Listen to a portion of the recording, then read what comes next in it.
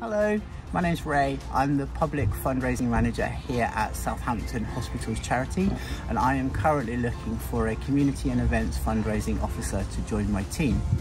It's a really exciting time to join our charity as we focus on a proactive approach to community and events fundraising that really has the ability to impact patient and staff experience here at University Hospital Southampton.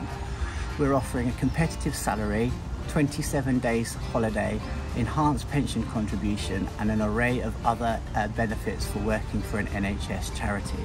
I'm really looking forward to hearing from anybody that's interested in the role, so please do drop me a message if you've got any queries. Otherwise, I really look forward to receiving your applications. Thank you.